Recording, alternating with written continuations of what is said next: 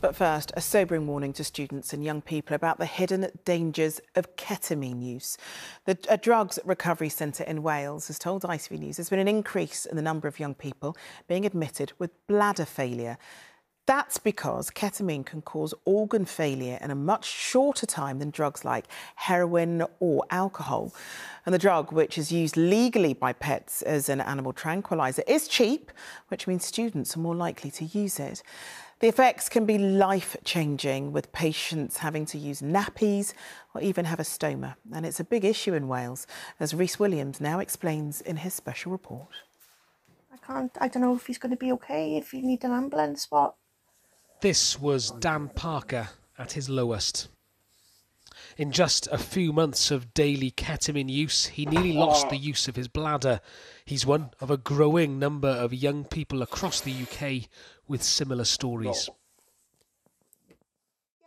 Now he's on the mend, but it's been a long and hard road. Because I had it all, lost everything. So all I had was a phone and a bag of clothes. Everything else was gone. Family, friends, relationships, my son. I've been here a few weeks now, and yeah, they've rewired my brain for me, basically. Feel like it's working? Yeah, 100%. Life-changing. It saved my life. At this rehabilitation centre on the North Wales coast, the 23-year-old tells me how ketamine took hold of his life. He started taking the drug at raves on the weekend, but in lockdown it became habitual. And you were taking ketamine every day? Every day. Between 7 and 14 grams every day of ketamine. And that had a really destructive effect on your body. Tell us what happened. At the highest point, I couldn't hold more than 4 to 6 ml of water in my bladder.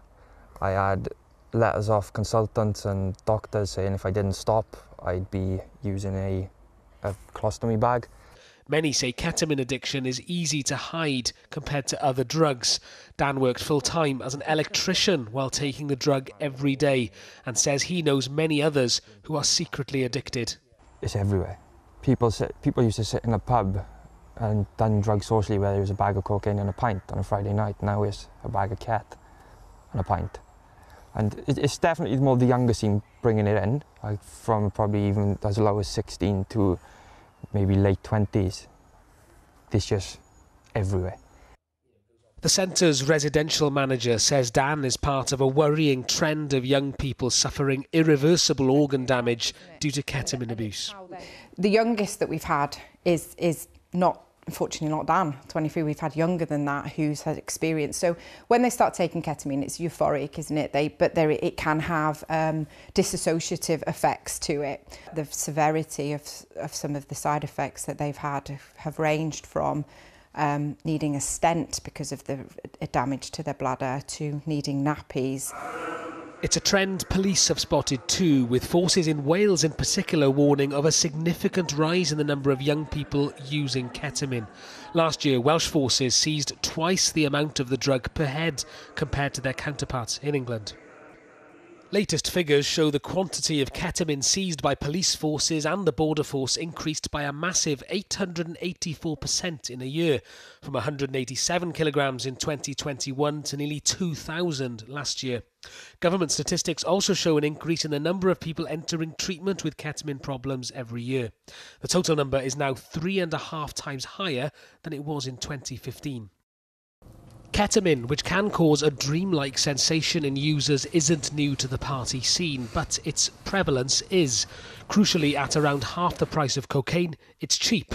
Unlike other drugs, however, which can take decades to damage internal organs, ketamine abuse can cause irreversible damage quickly. This surgeon says she's operating on more and more young patients with serious bladder problems every year. Ketamine itself is, when it's broken down by the body, it's eliminated through the urine, and those chemicals are quite toxic to the linings of the bladder and causes inflammation, which changes to a form of scarring, which then replaces the bladder with an inelastic scarring tissue, which unfortunately that is irreversible. For Dan, his treatment is nearly over, but beyond North Wales there are many more just like him. Across the country, ketamine is proving a growing but hidden public health concern. Rhys Williams, ITV News, Old Colwyn.